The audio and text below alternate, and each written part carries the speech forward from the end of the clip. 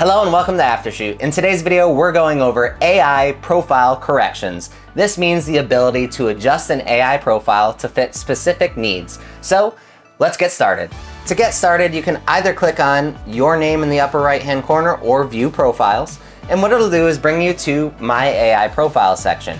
Here you'll see all of the AI profiles downloaded to your computer.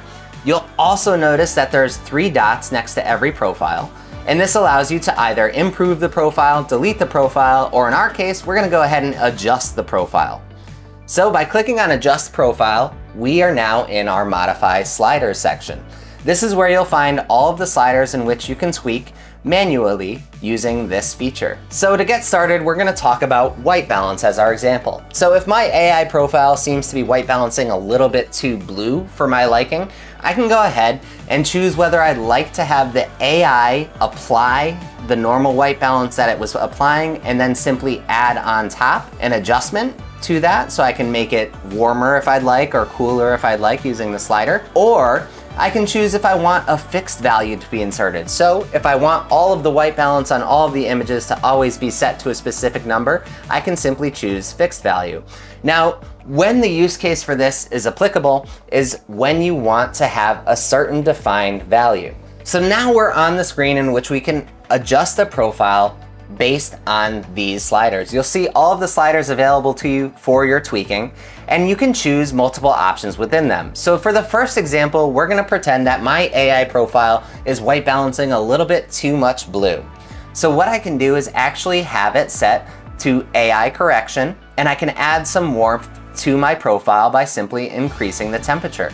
And what this means is that the AI will go in and edit how it normally was, so white balancing a little bit too blue, and then it will, on top of that, correct the AI's adjustment to make it a little bit warmer. Now, there is another option available, and we're gonna head on over to our presence sliders. And in this case, I may decide that I want for this specific session to have a little bit more texture in it. And in order to do this, I don't normally touch my texture slider. So instead what I'm gonna do is set a fixed value because I want to have all of the texture set to +15 on all of my images. Now when the AI goes in, it's going to edit using my profile as it normally would, but it's going to add 15 to the texture to give it a slightly different look.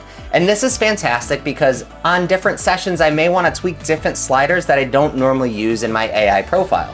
Now I can proceed with editing my Lightroom catalogs as I normally would. I simply head in, use Aftershoot Edits, and those profile corrections will be applied to that profile when it goes to edit in Aftershoot, thus giving you full customizability on your AI profiles. Thank you so much for watching. Be sure to check out some of our other videos to learn more about what Aftershoot can do for you.